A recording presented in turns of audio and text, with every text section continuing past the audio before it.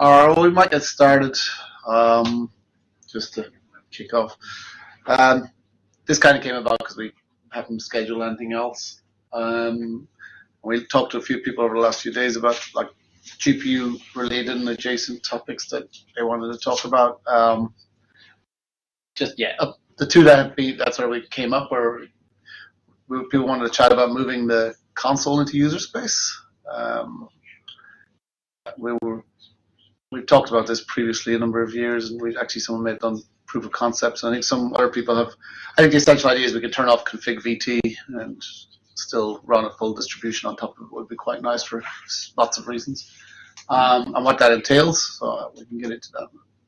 The second one is about another long running, has over the years has been brought up, is how we could get cgroups into like the GPU space, or how to use them for, so far the consensus has always been like someone proposes something, it's way too complicated, and they're asked to come back with a simpler thing, and then nobody ever hears from them again. Whether there's some way that we could bootstrap a small cgroup thing and work our way up, as opposed to trying to come in. But a lot of people seem to come in where a customer demand is, and then doesn't want to scale to that. They just want to start there, and it's like, no, we can't really do it. It's not going to be. They generally have very specific to their hardware problems. And then AOB is just any other business. If anyone has any other things they'd like to add to the agenda, let me know. I can. If there's any other topics you want to discuss, we can definitely add them to it. So I suppose, we'll kick off with Userspace consoles. I would have you. It's probably one of the more. Yeah. So the only missing piece to completely disable config VT is to have a console, because right now we need only for FPCon to bind against FPDev device for the console. And the question is, how can we move forward to have like a Userspace console and completely disable config VT? In Fedora, we already disabled all the drivers, but we are still enable like the DRM, FPDev emulation, and also config VT to have like a console. So we were talking yesterday about what were like the missing pieces for this, and one thing that Daniel was mentioning, that we should have something in the case that the InRD, for example, crashes and the Userspace console can start. So we need like some sort of panic handler that will at least output all the kernel buffer, some sort of DRM log or DRM con. And then the other question is, which component will take care of this Userspace console? If there were Linux just walked in, so that's the answer. No pressure. There was this systemd console D before that was dropped, so we probably should revive that one. There was this KMS con project, but probably makes more sense just to that in systemd. So those are the questions I think that we should add. KMSCon, I thought, was like the predecessor, because wasn't it that David did KMSCon and then stuck it in systemd and then decided to like become a goat farmer or something? Yeah, he did that. I mean, not the farmer part, but yeah. So I'm not sure we can like have systemd as the only answer to that issue actually, because so historically speaking, we have a lot of FPCon devices that use that are embedded devices and will want to that are using FPDev interface and so on, like on a regular basis. And I'm not sure systemd is as used in like those kind of embedded devices as they are on desktops. And it's not only about a choice. Most of the time, they have like 16 megabytes of flash or something like that, and you just can't fit systemd in there. But they can keep using config VT. Exactly, yeah. And Yeah, so when exactly when we will decide that the VDEV is just too much hassle and we will remove it? From the upstream kernel? Yeah.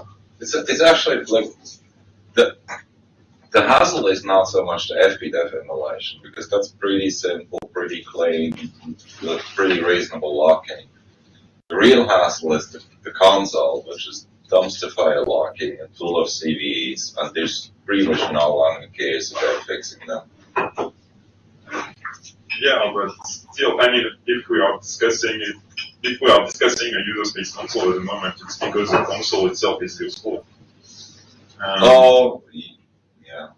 I mean, like Android for example, and Chrome, they already killed it. Config VT. They don't use it because they don't need a console. It's just that on kind of more traditional Linux desktop distros, people will probably scream pretty loud if we remove it. So that's why we need something in Userspace. But it's essentially, like, the Userspace console is just a very, very thin composite that only runs a terminal. So, to give a little background, what happened to that in systemd, right? Yeah, exactly. David was working on that, but eventually came to the conclusion that it's a lot of work, and he's just re-implementing GNOME's VTE library, basically. And he would have to deal with so much stuff with fonts and emojis and whatever else people want, that he kind of came to the conclusion that maybe it should just be VTE. That's about right. Then he figured out maybe it should just be basically, taking like builds of way enough stuff that GDM does and that GNOME does, and just put VTE on screen, and that's it. And at that point, it wouldn't be systemd.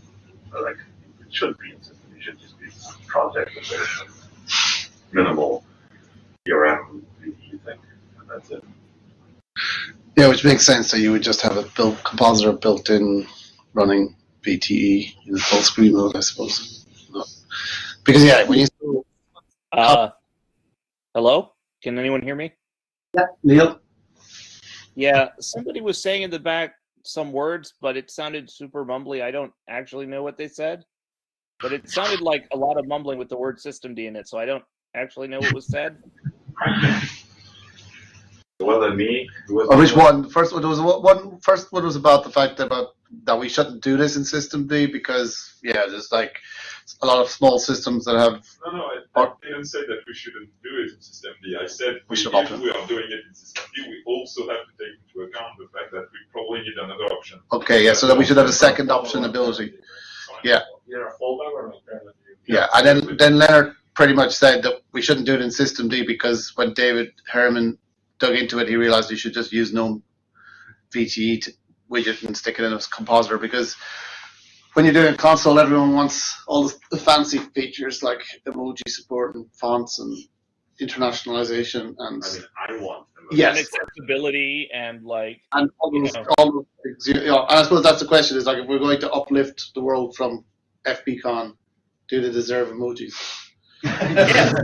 Yes, the world deserves emojis in the terminal. I have seen people stick emojis into bloody systemd unit files, and that does weird things to a normal terminal. I can tell you the systemd source code is full of emojis. So, Yeah, that's is whether. I think what Larry says, you're probably going to have to. And then, are we going to have a KDE version? And. Well, I mean, it shouldn't really have any UI like. No, there should be no bug. In all seriousness, it just needs to use a reasonably comprehensive graphical terminal emulator library and then just be done with it. I don't know if VTE counts as that, though, but. It's what we have, I think. David has been sucked into this rabbit hole that if you, like, just having a console is then also not enough, because then you have to need to figure out like privileges, because you probably want to run that thing as the user that's actually logged in instead of some other user. And once you come into that thing, then you start thinking about GDM and these things that you have a display manager before you start your terminal, and you're just like, oh my god, he for a while he then figured out, oh my god, if we need to do authentication before this stuff, then this probably should also replace PolicyKit, and then it was just. At some point, you're just recreating an entire desktop environment exactly. on the console. Yeah. Like, it seems like starting from first principles here, if you're trying to replace config VT, mostly you need what is the kernel interface to a VT that you don't get with a console, and how do we emulate that in Userspace? And that's mostly, here's a stack of ioctals and here's some devices with special names. So what he did basically, which is merged and works, is if you do not have a VT, like on other displays, we have session switching and everything in place these days. So execute people randomly without config VT, and it just works, except that there is no tunnel that everybody accepts, that just compositing and right. VT. But it seems like if there's enough of an emulation layer to give you like a dev TTY1, dev TTY2, like if you can pretend to be that and then you can support a handful of ioctals, then it seems like you're most of the way there, and everything else is what did you decide to put on Userspace. So in SystemD like the first one is still special, right? Like TTY1 and things like that. TTY0 is special. But we will have graceful fallbacks that's not available, but I'm not sure we should even try to pretend that the stupid runs in Userspace was a VT, because there's so much API and yoctals and you don't want to support those. So I think it's just a matter of somebody sitting down and writing, like doing the minimal compositing VT thing, and then making people actually like that. Yes. Like I see a lot of like where you, how are you going to do like login prompts on 6 different, like emulate the 6 terminals with 6 different users? And you start it as root first and then have it respawn as the user when it logged in. Well, maybe the answer to that is just not do that, right? Like, yeah, but that just run it as user TTY or something. Well, yeah, I suppose the question is, do we want to, like as a distro, I suppose not. Do distros want to have the exact same feature set as we have, interface that we have now? Is Control Alt F1 give you a login prompt? Does Control F2 give you a login prompt? And if we want to do that, the consequences of using a GNOME library in a VTE is going to be. Actually, if you look at, I did for the Flickr 3, I did something called deferred FBCon initialization, where the FBCon doesn't actually bind to itself as the console driver until the first text is output to the console, which is just a hack to not get FBCon to destroy whatever's on the screen. And I noticed at home that I log into GDM, or I boot to GDM, FBCon doesn't bind. I log into my GNOME session, FBCon, there are complete sessions where I work an entire day and FBCon never actually binds, or comes up. So for the desktop workstation case, we don't really need the text VCs. I still use them sometimes as advanced user for debugging. But then I see in my dmesh that the moment I do Control Alt F4, FBCon binds, and it doesn't come up before that. And if I never feel the need to switch to the text console, it doesn't come up at all. If I just run GDM and GNOME session. It's only for troubleshooting, I just said, for debug. It may be different for servers, right? Yeah, I mean, with the requests we get in SystemD, like for example, the fact that the classic console doesn't do Chinese and whatnot, and people are so upset about this that we don't care. It's not the problem. I just think it's worth solving on the classic console. But people use that a lot, and it's the crowd that's been very great year to.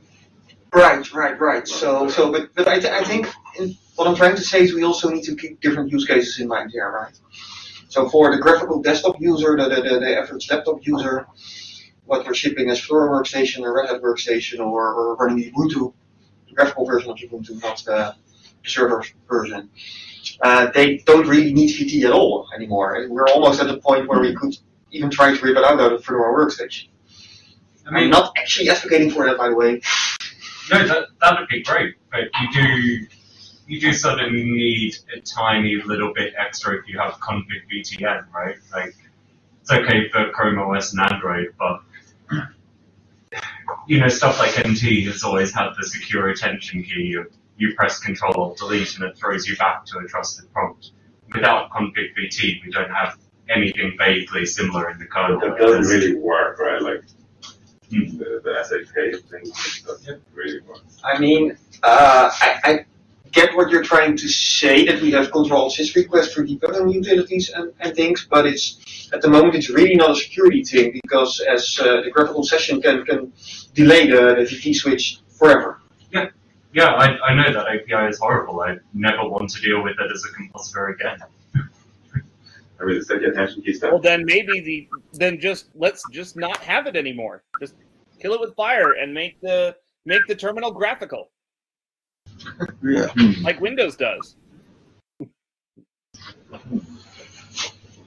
So who can guess where we'd start getting complaints from first if we just ripped it out of the door? Like perspective, I think it just needs a champion who does the VT composing thing, and then LogID should be mostly ready to just make that work. And I'm pretty sure there are going to be gaps to fill, but I think the big thing that's missing is that somebody sits down and writes the VTE. So I think I'm definitely hearing that there's no point just recreating our current user console and our current FBCon level console in Userspace. We should go all in on this, not half-ass it and just go, hey, we do that. Go all and do what you're doing, and that needs someone to do that work. Well, I mean, what we learned, right, is that no one should be writing their own KMS stuff because it's not actually that easy. No one should be writing their own terminal emulators because it's not actually easy. And so what you get is you need to glue together full screen BTE thing on top of a full screen KMS thing. And we already have those two things. It takes like 5 minutes. I think the more interesting part is in the distro glue. So yeah, someone from the distro side, if they could pick that up with like, say a GDM and working with login D in particular to come up with something exemplary, like all the bits are there. It's not hard to glue it together. It's just tight. I put together something like that before for work stuff where, because I don't hate myself, I set it up to create a graphical session that all it does is boot up a terminal prompt in full screen mode, and then we're done. And the added advantage there is that if somebody wants to start a graphical application from the terminal for reasons like a web browser to look up documentation, it actually works. So what you're suggesting is using a lightweight Wayland compositor with just a libVTE-based terminal and call it done. Yeah, why not? What's wrong with that? Probably not. That's probably where we're going to have to go, I think. What about dependencies on servers? Like, I mean, the idea of like somebody wants a little lightweight server that doesn't have all the graphics UI, but is used to kind of being able to get onto a simple console. You can build it without any dependencies on Mesa, libgl, whatever. It's pretty tiny. Yeah, you can do it unaccelerated if you hate yourself enough. Well, that's the question I was asking, is whether that standard console we have now is totally, acceleration is lies. It's on acceleration. So yeah, I mean, again, you just have to hate yourself, and then it's there. Well, if you hate yourself or you're just debugging, your graphics system crashed. Right. Either you hate yourself or something else hates you. Exactly. Right.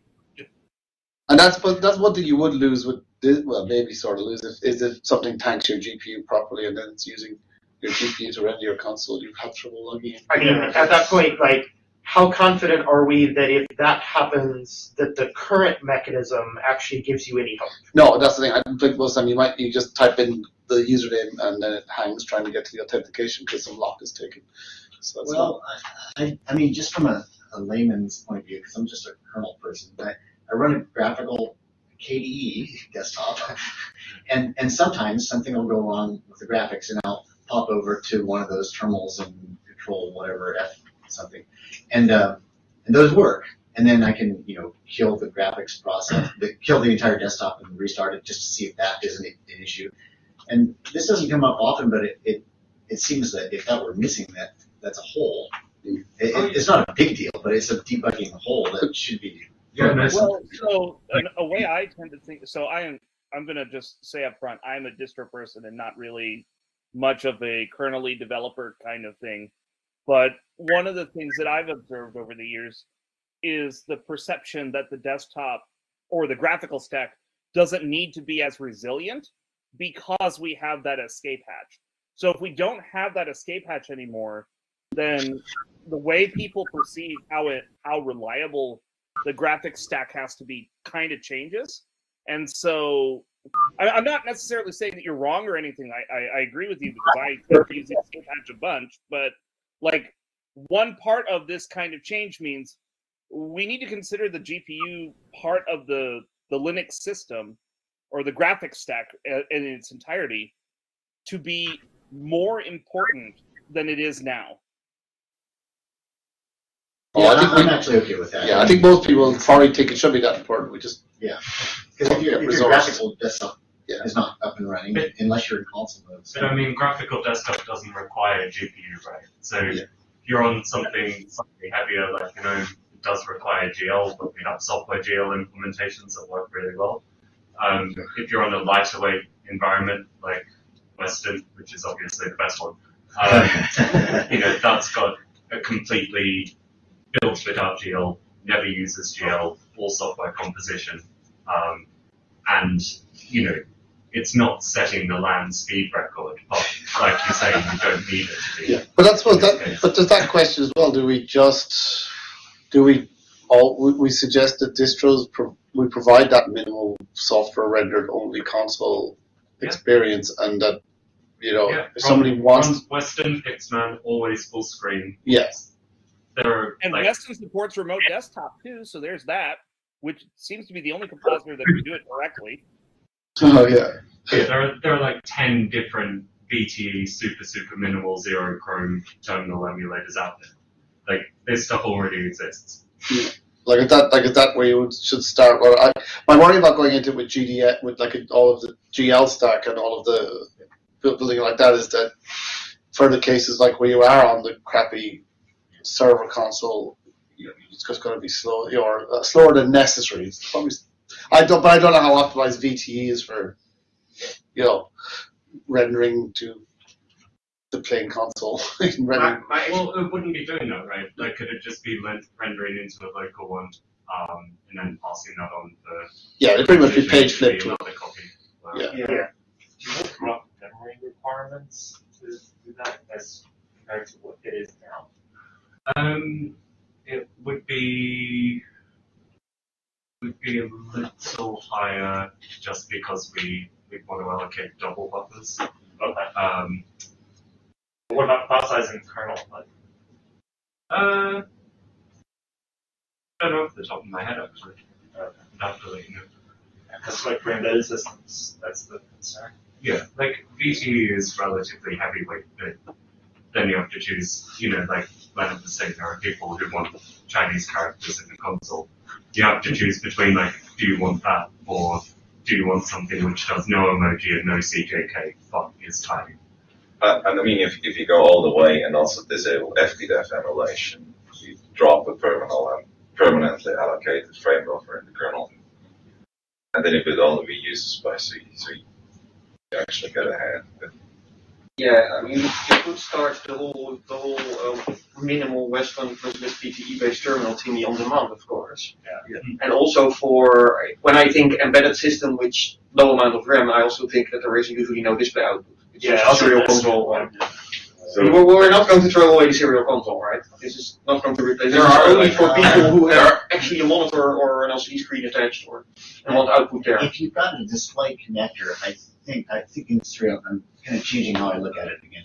I think it would be a mistake to completely lose all console capability because it's an important gap that you'd be missing. This is debug mentality. So your position could be, yes, graphics has to work if there's graphics. It has to be like Windows. It has to be super reliable. But if that fails, then you should go to a minimal thing. No, it doesn't need Chinese fonts. It's a minimal console that allows you, an engineer, to go in and but get things up and running. But you're currently already, when you do Ctrl-Alt-F4, yes, you're already relying on kernel mode setting working. And we already put the card in kernel mode. We're no longer talking VGA-Con. And if you've got kernel mode setting working and your process 8 is still running and sees you did the special magic key attendant or however we're going to fix this, might need some kernel help on the input side that we do, that the kernel can actually say like, yo, we need to start the emergency terminal now. Right. And give system D a signal for that, then system D could just fire up this pure software rendering thing. Yes. And that should be reliable even if it's rendering Chinese fonts because it's always running the same code. It's not hardware dependent fonts, it's not dependent on kernel version. This is pretty much what happens already, right? Like when you switch to TTY4, what Logity does is actually it starts a Getty on it, on demand, and if that Getty ends, then it starts a new one, right? Yeah. And you would basically really just replace that Getty with the other program that just brings the VT on screen. And if that dies, fine, Right. it will be immediately restarted, right? So I think that's a reasonable line And of thought. also, like, if things get in the world right now, in the world that we have with Wayland, or even to some extent X, if the system environment freezes because the graphical stack crashes, there's actually a pretty good chance you can't access anything else anyway. Yeah, well, that statement is not true as well. It is true right now for anything that's using Wayland. Okay. Okay, A lot of people are running. You know, Anybody who's running X with sysrec disabled, which has been the default for years, you're also screwed. but you know, Not my experience. see it like this. If you actually restart the whole graphics stack every time basically this thing dies, you have maybe a better chance to that it actually works than Right. it is to go to the VT back and forth, which is never reinitialized basically. Right now, we don't configure the graphical stack to restart itself on fault. We should, but we don't, because we somehow expect that people know how to access a terminal in the event that the graphical stack has crashed. That is not a safe assumption, and we really should change that. But if we decide to actually get rid of a terminal altogether, we absolutely have to change this. Yeah. So it depends on what we mean by the graphical stack. Do we mean like the KMS interface, or we mean like every single piece that goes all the way up to EVM? Because EVM has a million pieces that can go wrong, and if that goes wrong, then anything that it can be at the kernel level with KMS, it can be at the kernel level with GPU drivers, it can be at the user space level with GL, it could be with Vulkan, whatever. I don't actually care, and nobody else does either. But if it fails and the user experiences things are stuck or locked, there needs to be a fault-tolerant way to deal with it, and there currently isn't. Right. So, well, that's not true. Currently, you have Ctrl Alt F4, but that, as you mentioned, that's not fail-proof. But I think the situation won't change. Actually, where you're currently at is when you do Ctrl Alt F4, you require either your X or your compositor to still be alive enough to tell the kernel it's okay to switch now. Because actually, what happens is either X or the compositor gets a signal. We want to switch away from the terminal, you need to clean up your graphics stuff, save all your buffers, and give me a signal it's okay to switch. So, as Neil was saying, sometimes Ctrl Alt F4 does absolutely nothing because either X or the compositor is hanging in a loop or whatever, doesn't respond to the kernel request, give up your resources, because the VT1, the graphical session, has a lock on the KMS, basically.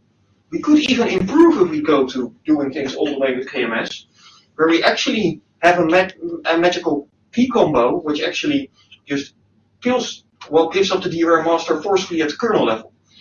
That's going to be very hairy, it might even be crashy in some cases, but it would be an improvement over where we are now, where if X or the compositor hangs and doesn't give up its lock on its DRM master rights, Ctrl Alt F4 is absolutely completely dead. Right.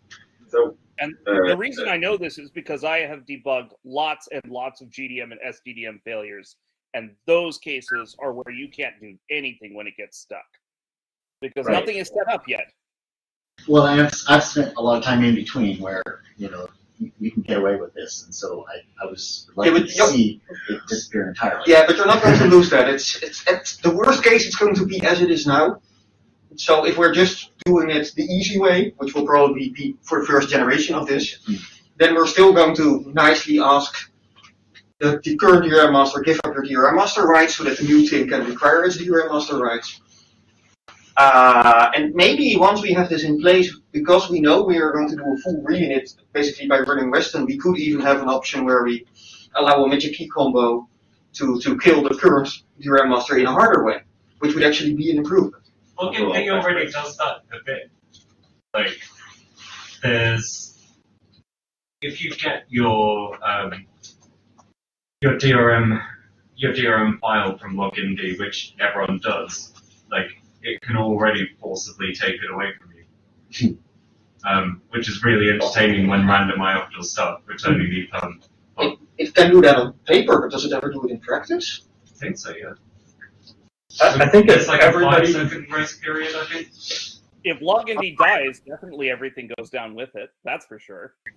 That's definitely for sure, yes. Yeah, I think if everybody wrote down, like, what they call a debugging console method, we get like 10 different answers. Yes. Right? And that's probably okay. Like 10 is a reasonable number. We should just write those 10 things down and be like, all right, this is what you get. We're going to pick 5. Yeah. This is the workflow we support. I also want to hear from Javier, because you originally want this for other good safety. You just want to get stuff out of the kernel. It's like, what do you think is what you need, minimum viable or versus practical, but like for the use case? That's the question. I mean, maybe we can get away with just a panic handler and get the log buffer kernel. So yeah, we don't really need a console for debugging. But that's, I don't know. So the base, a lot of people that are just doing graphical single things just want is a panic handler effectively. And then the next step is then what do we do for the desktop people that want us somewhere to be able to debug, or the server people who just want a console to log into. And from an edge point of view, it's like I often don't want anything. Yeah, so edge devices would prefer not having any of this. Like, it's a means of compromising. Yeah. And so it's just like, I don't want a console. I don't want anyone to be able to attempt to log in because, like, it's an attack vector. But you'd still like a panic handler printout. Another option is to have like a DRM con that would be like an in-kernel like FPCon, but that probably we could replicate all the issues that we have with FPCon nowadays. So. Yeah, we don't get any of the advantages like emojis. So about the panic handler, especially for the edge and automotive cases, but also I'm just thinking about cases which I hit myself, my own debugging problems. Is there are ways to dump, like set apart some part of RAM and write the kernel log there. And currently I know they exist. I have never used them, or I'm an experienced kernel developer and Linux user developer. Wouldn't it be better to make that easier and have some way to have that work by default in most cases for the panics? Because I often have that my machine is so frozen that the kernel might have panic, but it doesn't make it to the disk. So that problem is getting fixed. The trouble is that the panic handler dumps stuff line by line, and the VT console is completely broken from a locking point of view. So it sends out like your stuff to serial console if you set it up, then to pstore, that's the memory thing, and then it goes to VT. With the first line, VT blows up, and the entire machine is dead. You get nothing. And Thomas Glexner and John Agnes from RT Real Time, they're reworking that entire thing. So first it dumps everything to serial, then it dumps everything into pastore, and then it dies in fire and VT. I love their confidence in the serial driver. Having worked with said serial driver before, I don't know where this confidence comes from. Well, let's start with pstore, and then serial, then VT. It's often the last thing to fail. It really is. I've lived and died on the serial console for 20 years. And you could even in panic mode, the serial driver, when you enable early con, often has an interrupt disabled mode where it just pulls the empty bit of the FIFO. You could also use that in this mode, and that is going to be pretty reliable. So essentially disabling config VT should help that entire panic logging, because config VT is just probably the main reason why panic. But what I was talking about, Daniel, is not so much fixing pstore. I didn't even know it was broken. What I was talking about is that pstore is so obscure that I, as an experienced developer, don't know how to use it. I can probably look it up and get it to work on my personal system. I guess it would be better if it's something which would work more by default, maybe even in distro setups. Yeah, distro. Yeah. But you know that system you have quick code, right? Like, we'll pick it up and put it somewhere. I don't know. This is not well publicized. I don't know.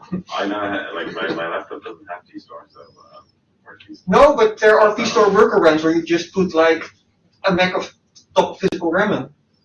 What's pstore? I don't even know what pstore is, and you keep saying this word. Right, see, that's the point. That's the point. pstore is a method to basically save the last part of your DMS ring so that it survives your reboot. So that even if your machine is completely frozen, or preferably even a power cycle, that's harder. The firmware sets aside a bit of power. Yeah. Sounds good. But why are you saying that I can do pstore without firmware support? You can do pstore as long as you don't need the power cycle, but if you have like a reset button, then you can, and you don't tell your AEFI to clear your RAM after a reset, then you could have it at the top Mac of RAM and then you can use it everywhere. There's a lot of ifs in that statement. Yes, there are. Yeah. But what I'm trying to say is maybe it would be good if we're talking about panic handling and adding a panic logging to Linux to also maybe spend a day or whatever at looking at can we improve the default pstore story, because that would actually also people wouldn't require to take a picture of the panic with their phone. It's just unreadable. Yeah, that would definitely be nice. Not having to do that would be nice. Does Fedora actually enable that pstore memory thingy? We have, in the Fedora kernel, the pstore stuff is enabled, but I don't know how to use it at all. Right. I've never seen any hint that it works for me. Yeah. For ARM systems, right? Like you can maybe like in the next system ready spec, they can shove it in there. But like for x86, I don't know that. Yeah. We have pstore. I know at least for AMD, we've got pstore as a kernel built in because it doesn't work as a module. And I don't know anything about Intel, but we do have whatever pstore stuff is in the kernel today turned on. But I don't know how to use it. I didn't even know what it did until you all just told me. I don't think it's integrated in distro. So it's disabled on Fedora x86, but it's enabled on RHEL x86. x86 has firmware Maybe support. rely on KDump. That's another option. Oh, maybe rely on KDump. That's another option. KDump with a minimal demessage pull. Yeah. I mean, we use it a lot. I didn't know how to do KDump stuff. Right. Kernel is just if you did even rebooting won't fix it. Some bugs are hard. But I mean, if we only rely on pstore, you never give the information to anyone. Yeah, there's nothing on screen to know that it even crashed other than I'm back at my. Oh, right. Yeah, I'm not saying this would completely replace the do a KDump on the do a panic dump on the screen if possible. It would be nice to enhance that as well. Yeah, I'm just saying that it might be an alternative in many use cases, and even a better alternative. Oh yeah, sure, but we have to provide a way. For example, when your any kernel test is corrupted, hard disk is completely dead, those kind of failure, we still have to have some way something on the screen. Yes, you don't know. I mean, that's actually one of the cases which I took into mind with the whole deferred FBCon setup. That as soon as a single character is printed by the kernel to the console, despite quiet, it loads the FBCon and does at least the initrd case is one which I tested, where I tested not being able to find the root file system, and then the panic will nicely print even though the FBCon was. I think that's what DRM log is going to have to be. I mean, like on reboot, you have pstore, right? So ideally Grub would have something that would detect pstores like previous dump, yeah, and that it was an unclean shutdown. Yeah, because if Grub can write, I mean, does Grub have any write facilities or? Okay. No. I mean, U-boot you can configure write facilities, so you can just like literally write it somewhere, like in it. Actually, that's cool. Also, there's no reason Grub couldn't fairly easily write to at least like UEFI systems that have support for that. Yeah, or like Grub would pass a parameter into a file or something, or somewhere in memory, telling the kernel that here's the pstore from the last reboot. I'm actually thinking about Grub as the pstore viewer. So that once a user knows the machine is dead and he cycles it, and Grub then sees like, oh, there is a dump. Do you want me to show it?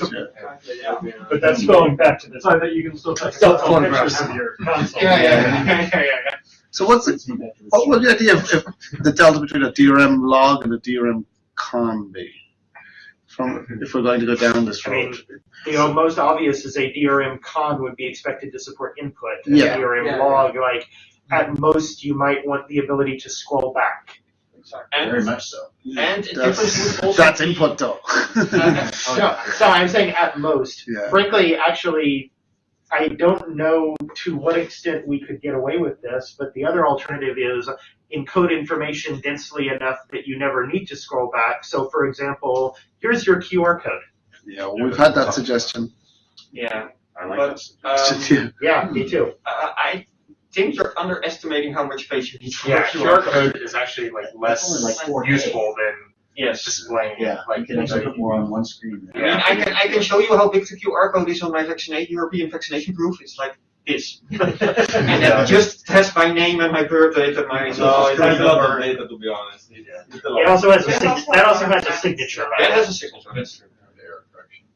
Yeah, by the way, if you actually go down this thing that we talked earlier with 3D and stuff, there are a couple of uses of the APIs, of the PT APIs that are outside of that part, which is like Braille readers and things like that. So if you do this, these people will come after you. So you want to screen readers and yeah, very disappointed if you just take the stuff away. We need to talk to them. Yeah. That's right. So that's kind of, you raise the question what you'll actually end up with, like screen readers and Braille stuff has to work with this stuff, so you're basically starting up with whole session eventually, right? Yes. Well, maybe that can be made to work in a minimal Western setup. Yeah, actually, if you want to work with a screen reader, I think the right answer is something that integrates with SpeechD and just doesn't bother going through the graphical. I'm just mentioning this. I'm not I'm always wondering, like, no, for I think example, you're what do we do completely with the right. NFRD? Because, I mean, these requests will be coming that people want us to embed Braille reader and the screen reader and whatnot, and speech models and whatnot in the NFRD, but just... I mean, we got really upset requests and the system reboot and the bootloader to actually support these things. But this is actually a good point about the DRM con versus DRM log. The DRM log would also, people said input, but input means keyboard maps. Yeah. And doing a full console would also mean internationalization, whereas the kernel messages are all in English, so we just need ASCII support. So I think we really need to go for the DRM log and not for the DRM con. But how would you then do the magic key process and things like that? They don't even, they're just in the input layer and handle there, or... Yeah. Because those are not keyboard map independent usually, right? They use non-unmapped keys. I think they're already there mostly. I don't think sysrequest. I don't think sysrequest is that. Yeah, it's handled independently of. Oh, and if not, it shouldn't be too hard to move it to the input subsystem.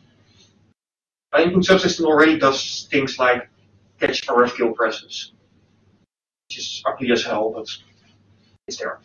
I don't know if this is like a question for the session or somebody would like to take the time afterwards offline, but like I exactly stepped on this situation, the control out that 4 was not working for me.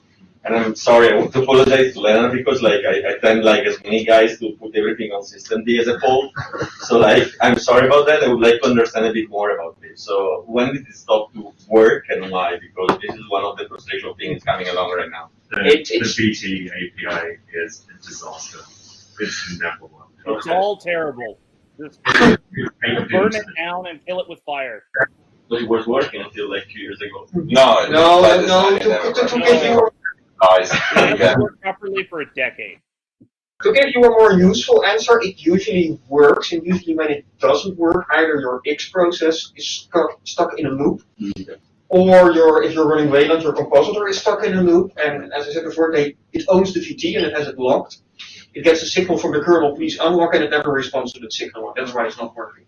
So you're looking for a bug in either your X server or your compositor usually. It's always big. It's mostly just when it's unlocked. Oh yeah. Yeah, and also graphics cards crash a lot more now. I mean, skilled people doing their job.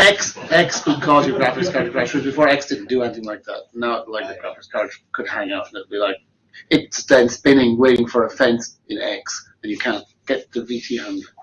And it's messed. Yeah. Well, I think we've killed Userspace consoles pretty well. Javier, have you got enough to even think about starting work? Alberto? Yeah. That's why he's sitting behind you. No, behind you. Maybe. Or Daniel. So, yeah, fine. Yeah, you've got like 5 minutes. Yeah.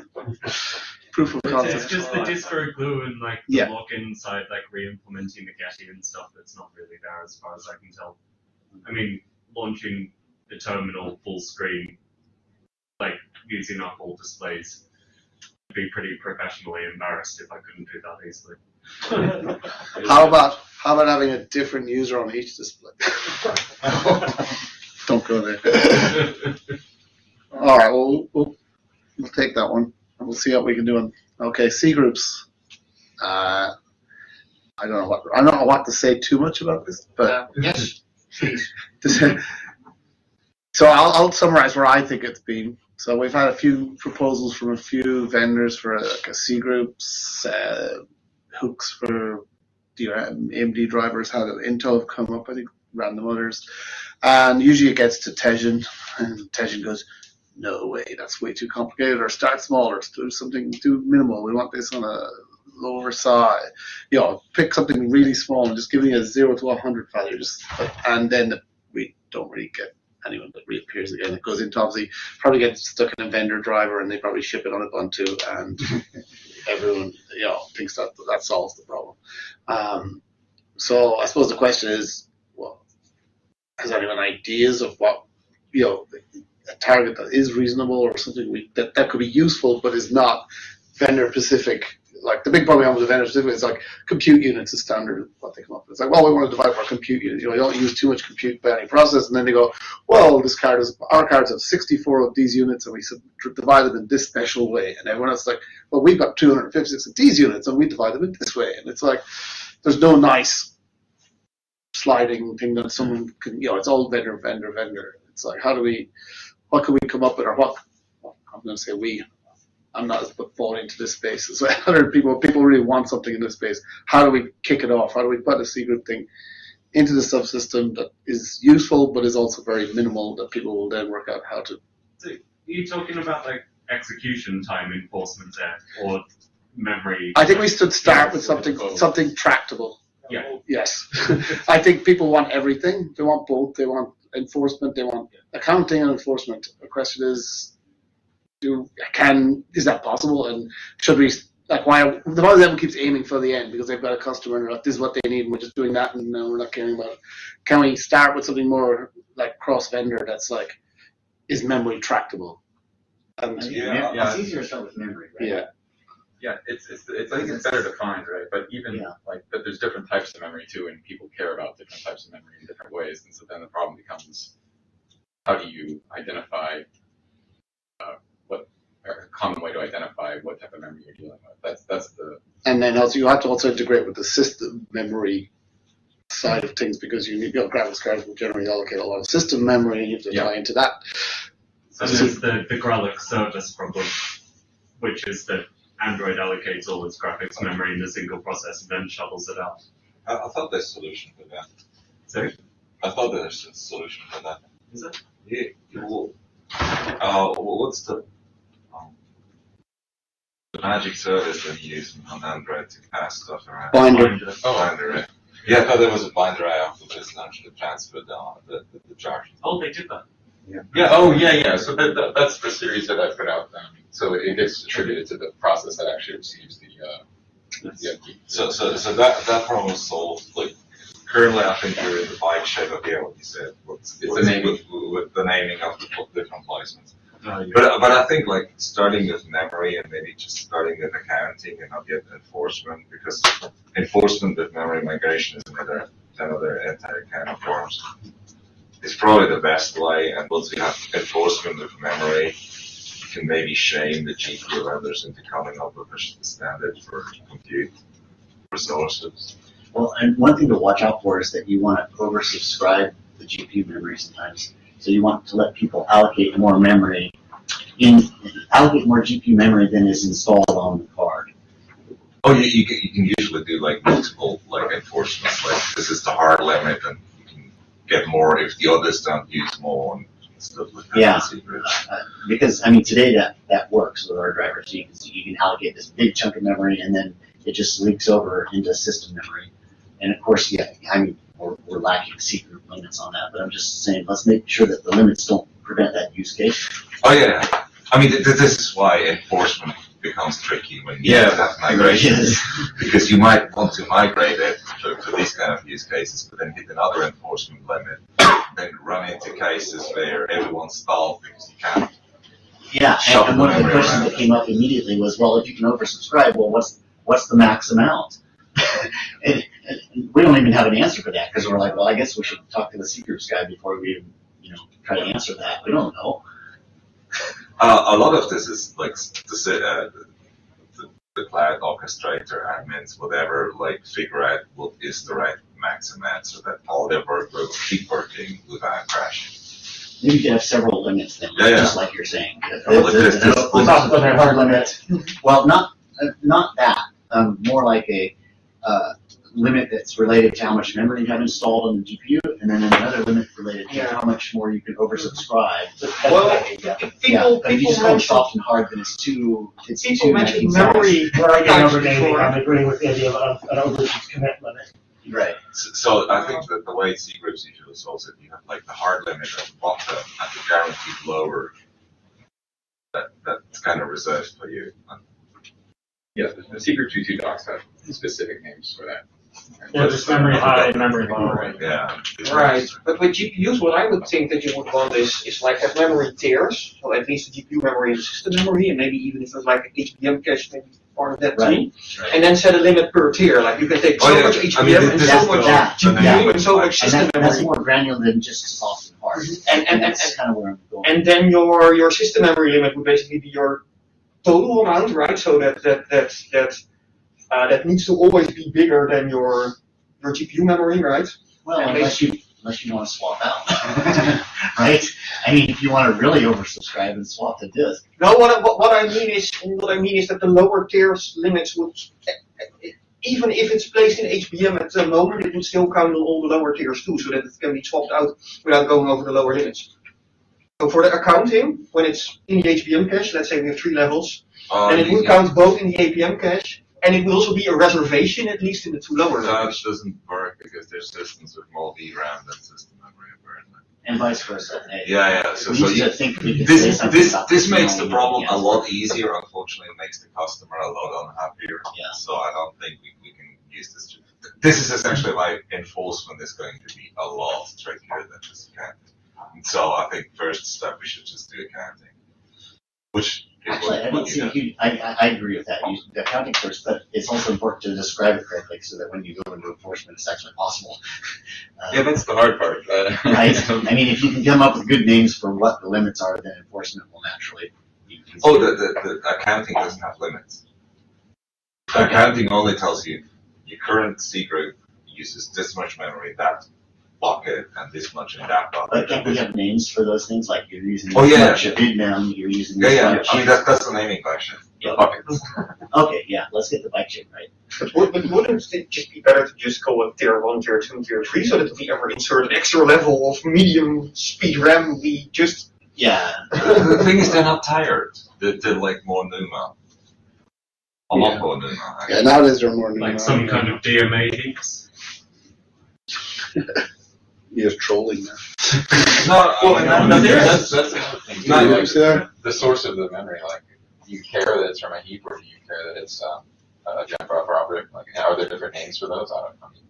The accounting doesn't care. Neither does the enforcement, really.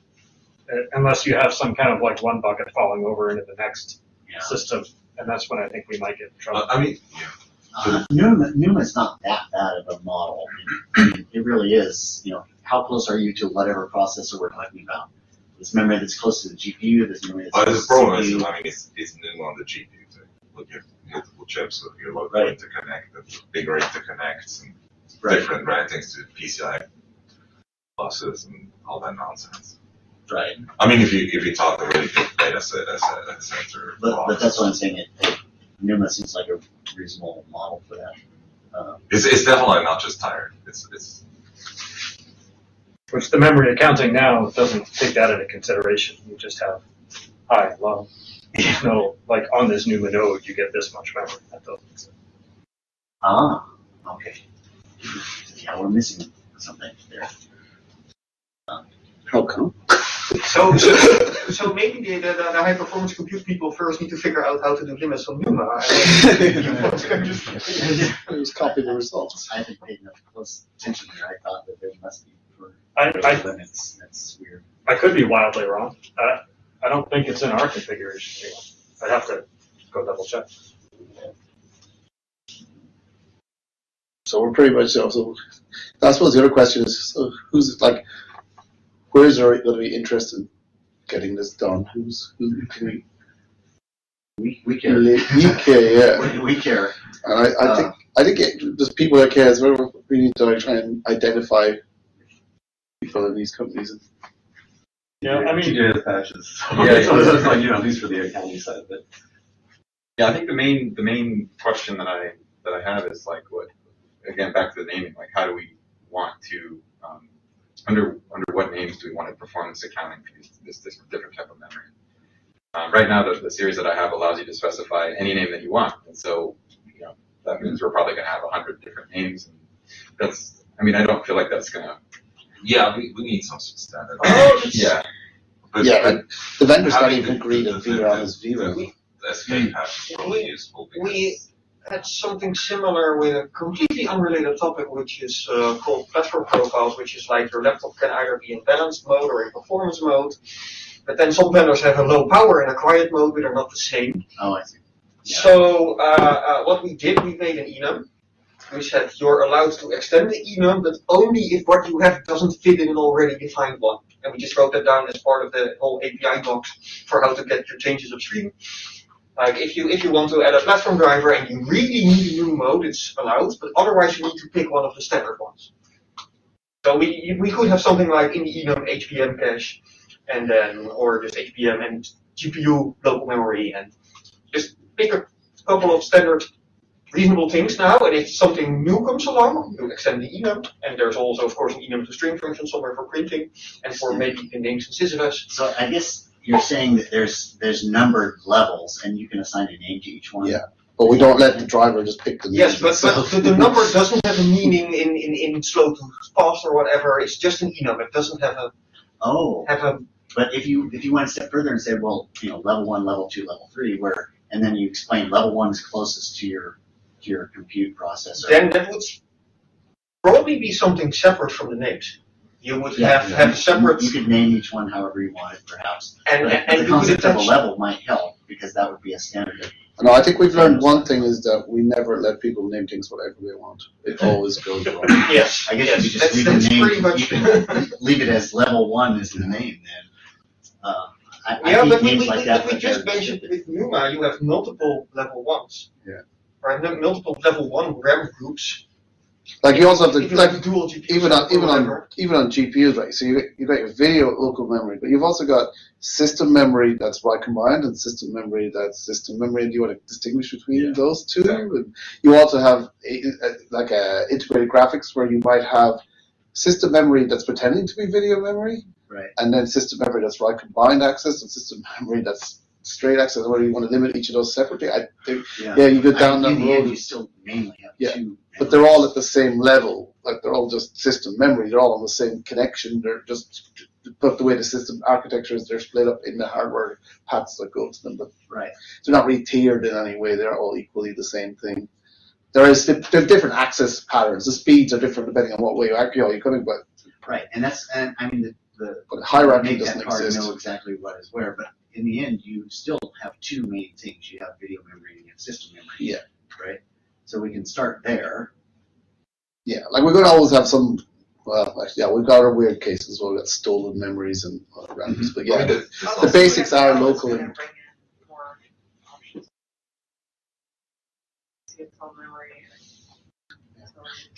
Totally true. Yeah. Yes. Well, I would suggest taking, a simple proposal to Johannes and Tejan, and we can build it out from there. Like, I would expect them to, if a couple of vendors are on board, to be reasonable. Yeah, we just I think what I didn't understand, sorry, I'm not the right person, but we, in our subsystem RD, make a very similar discussion years ago, because every hardware device is different in our world, and we try to find something similar and commonality between them. So what we did, we decided that we have device memory. So we don't care how device specific will participate, will divide its own memory.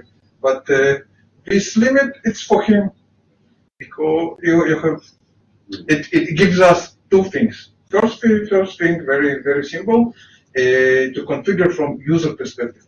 Because if user has 10 nodes of different memories, which interconnected, you have no choice to. You have no way to configure it properly. he probably will find something in the internet and will put it in from the internet. But when I have only one node, it's much easier. Of course, it doesn't fit all the cases, but it fits general case of orchestration very well. Second thing, like I said, it's everything interconnected. In our world, when you have many objects, Qt takes specific amount of device memory, memory region takes another device memory, and user didn't know how much actually they will consume for very specific workloads. So by giving one number, they easily found it. Much easier for them was to found proper number. And system memory was configured by cgroup, by general cgroup memory management. We didn't touch it because we present RDMA devices, so we configure only RDMA related properties. And this is one property. Second property which we exposed, we said, okay, we have many objects and different objects. And again, we don't want to go to our users because our users, it's people who write applications, but we receive these setups from their system administrators, and these two different groups of people who never talk each another, especially in C group world. C group are coming from system administrator. So we said, okay, we will give objects, number of objects. This specific C group will have only 100 objects, 200 objects, doesn't matter. So when application starts, we start to track every object what the user tried to allocate or tried to create, and so if he achieved number of objects, or sorry, if he get up to number of objects, C group started to limit it. So only two things.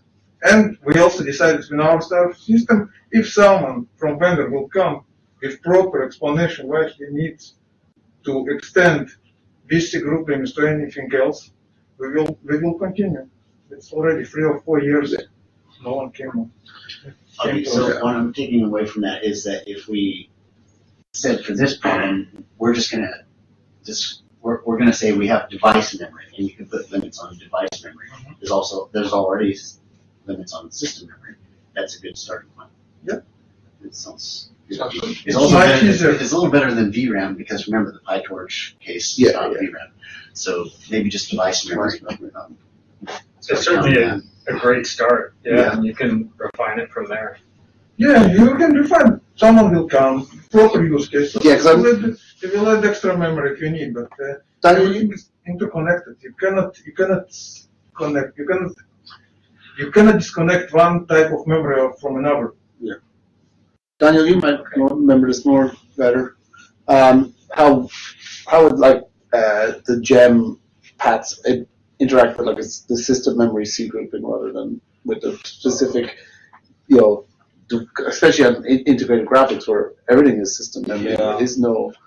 I mean, what we discussed is that this is kind of why we are on the track.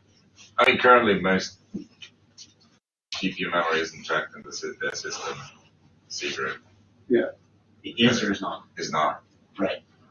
And like Android and I think Chrome OS also, they want to know what's our GPU memory usage, kind of separate from just general system memory.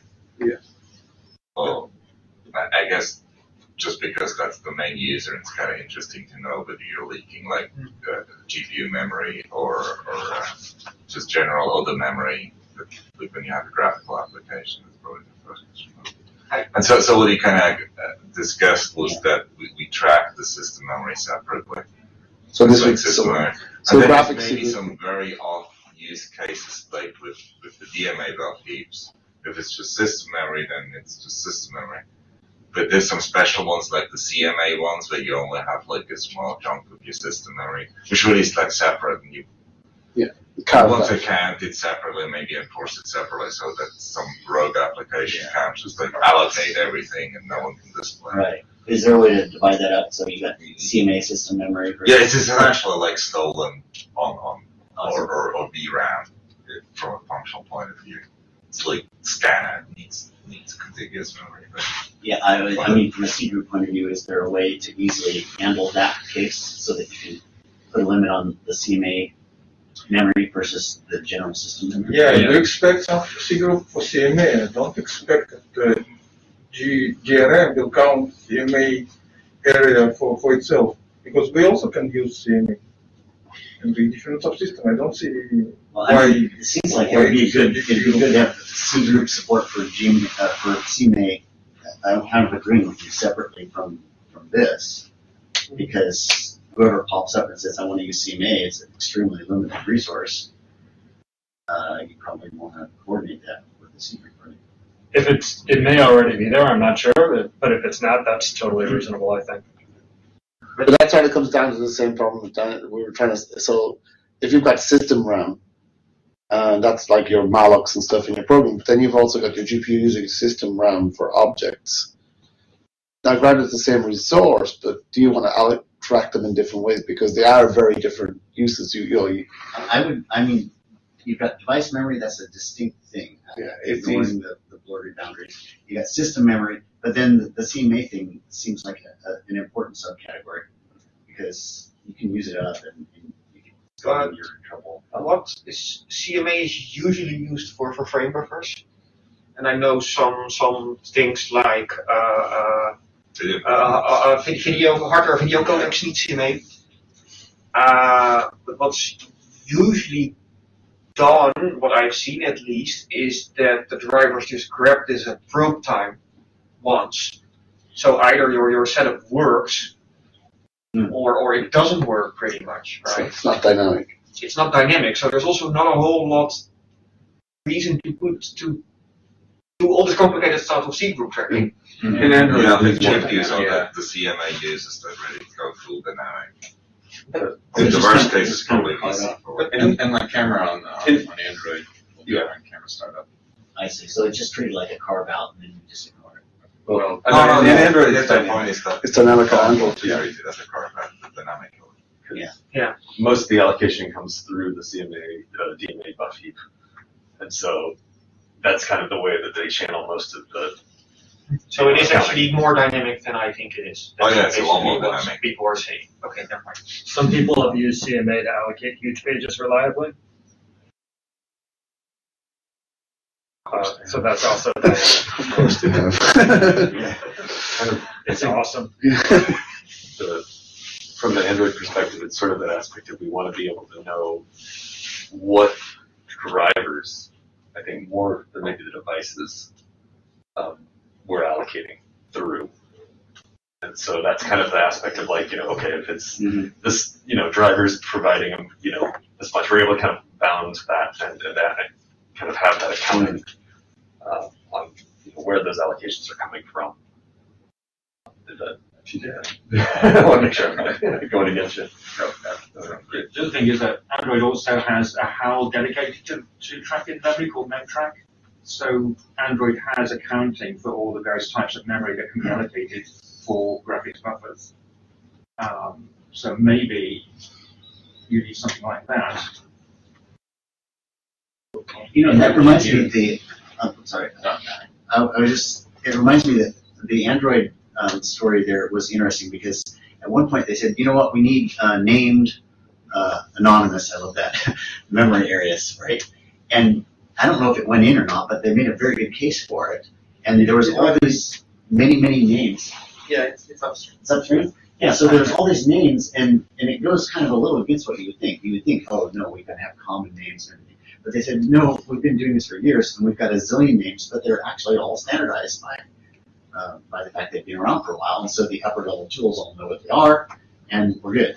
So that's kind of an argument for saying, well, we could have any number of memory regions and let it be named however. But it's a UAPI that you have to connect to, right? Right. At some point, you have to lock it down. Again, the problem with this for something like C groups is like, you then have the cutting and pasting a policy I found on the internet, because I don't understand this. It's like once it goes past 1, 2, 3 values, it's getting into why am I configuring 10 different memory types? Like, what's the value in it from a system administrator's point of view, or even it's better off to give them one slider that does 80% of the job, and give them, or 10 buttons that they just don't understand. They're just cutting and pasting stuff. Again, it doesn't make sense why CMA is so special in the RM world. In CMA, it's common resource, so if you want to count CMA, count it globally. Well, yeah, I agree. It should be because something else. Yeah, so you should count only things that you specific for your subsystem. Yeah, but today university doesn't count CMA. Yeah. Okay, it's okay. You can extend it. It's not a big deal. I think what system RAM is going to be the tricky one. I think because of that, some people that are just running an application, running malloc, they're not expecting that. Again, because it'll depend. If you're on a graphics card which has video RAM, and you run an application that's doing all memory allocations, and then it does some video RAM allocations, your system memory isn't going to be used. But if you're on an integrated graphics system, and all of a sudden it's pulling all your system memory out, do you want to count that with all the mallocing it's doing? Or should you have that as a special? This is the video card screwing over, eating all your video memory. That's the driver writer's decision. We got to guide them on helping get it right. But I think if you just say you've got device memory and you've got system memory, that's a good starting point. No, but I mean from the point of view of the C group, are you doing that? So if we have a GPU C group manager, web resource manager, is it doing system RAM? Or are we leaving that to the CPU side C group stuff that we already have? A GPU C group. I was thinking more of a C group that covers memory that's on the GPU. Oh, so a memory track, but device memory C group, but then you wouldn't have it at all for integrated devices? Well, I mean, if some device has its own memory, then that memory counts as device memory. If it doesn't, then it counts against system memory.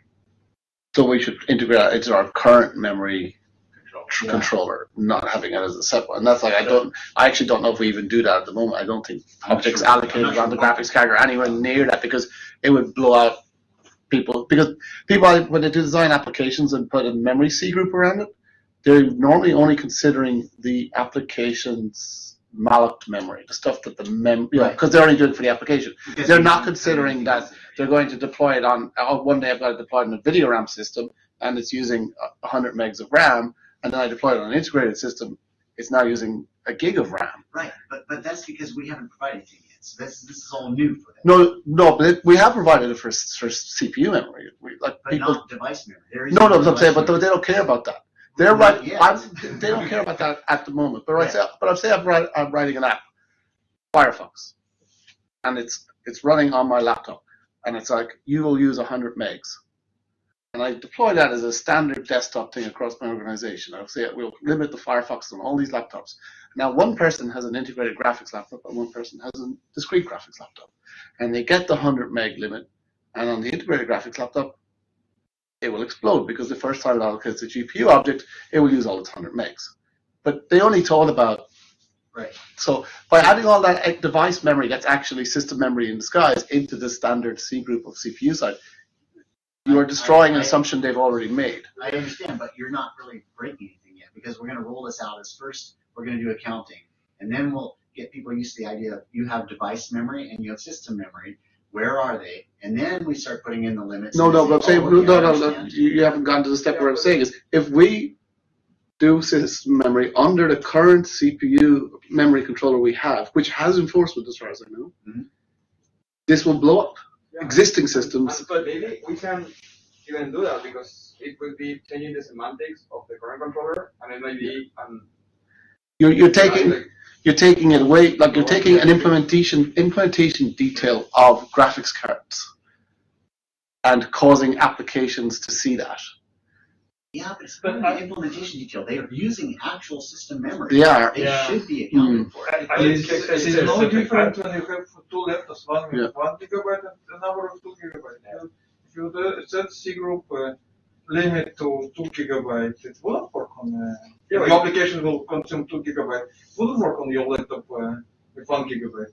I would kick this up to Johannes and see what he has to say. Yeah. But I will say, most of the people who deploy C groups are accustomed to this. Yes, This is not a new problem with C groups, and so Like, they have methods to be, oh yeah, that's gone wrong. We need to tweak. Like, because currently if we don't do that, it's very easy for us to now just fix the GPU memory being allocated to the CPU thing.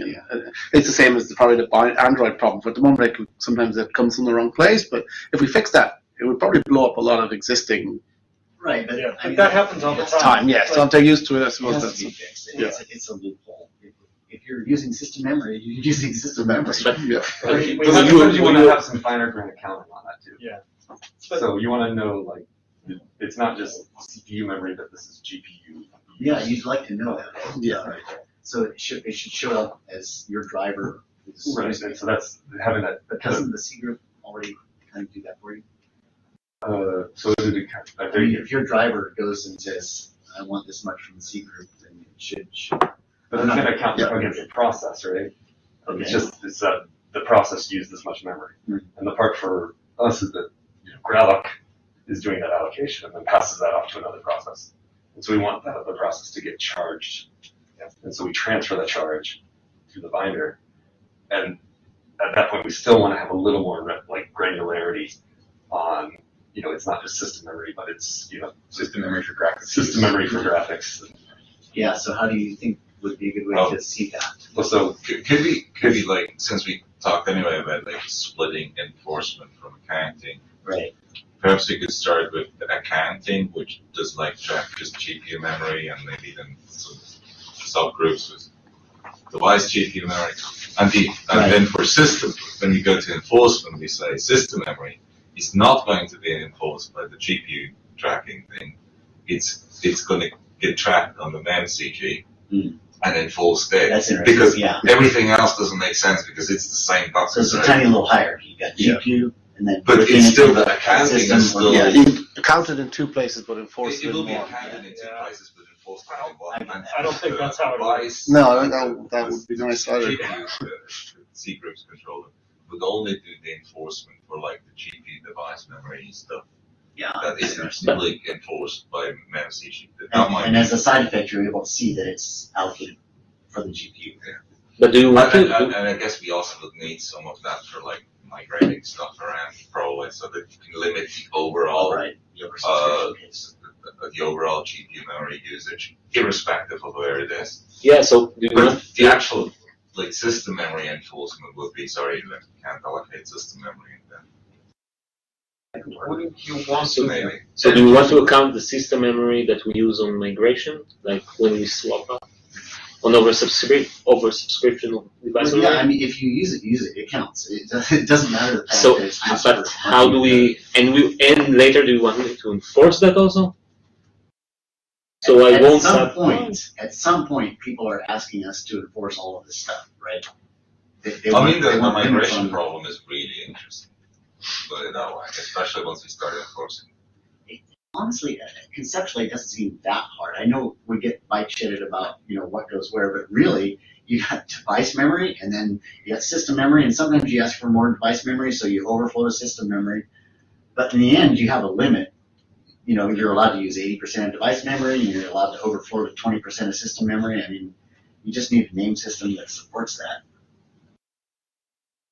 It doesn't seem that hard. It's more like what happens when you try to evict somewhere and the place you want to put it to also doesn't have space.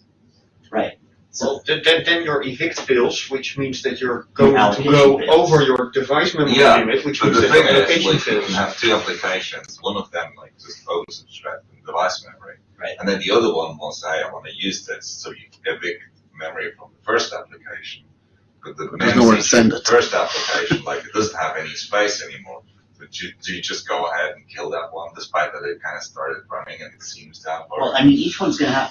I suppose you've got. It gets interesting what the exact. It does because there's two types of oversubscription, right? There's one where the single process asks for more than is installed, and there's one where you have multiple processes fighting. But collectively, yes. For more than and that's where the C groups can really help because you can say, well, in this C group, you're allowed to use 50% of the device memory and 50% of system memory. In that case, the two wouldn't thrash. But if you allow both of them to have 60%, then you're going to see some thrashing as they kick each other off.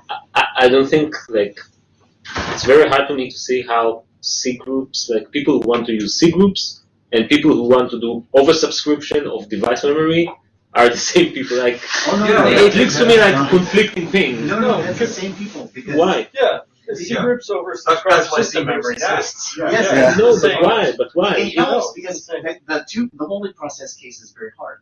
If you say, well, I've got this process and I want to use all of the memory plus oversubscribe, and then I've got another process that also wants that, what you get is thrashing, and then depending on how well you write your driver, it may be reasonable thrashing or it may be really unreasonable. But the C groups, I can specify, I can say, you know what, each one of these little guys gets 40% of device memory and 40% of system memory, and now I don't get thrashing. Yeah, but if they're running a workload that counts on the oversubscription feature, then it just won't work for them. That's what the limits mean. Yeah. You gotta write higher limits. That's what limits mean. You see, when you try to allocate that much, it fails when you. So you put the system memory in a higher C group level so that they can share system memory. Thanks everyone online. Yeah.